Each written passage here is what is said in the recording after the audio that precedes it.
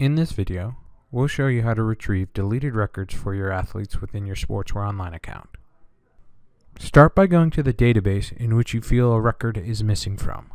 For example, if we're missing an injury, we'll go to our injury database, select the athlete that's missing a record, and then underneath the drop-down menus you'll see the checkbox for deleted records. Click on that, and that will provide you all the deleted records within your injury database. Once there, you'll see all the deleted records for this particular athlete in that database.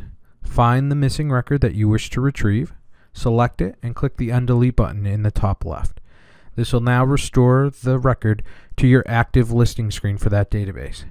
To get back, just uncheck the Deleted Records checkbox, and you'll now see your highlighted record retrieved and in your active and current injury or any other database within the program.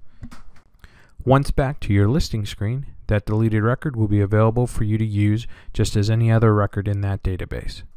Repeat this in any of the databases in which you may have deleted injuries, such as like the athlete, treatments, or any other databases within Sportswear Online. If you have further questions, please contact your customer support representative at CSMI.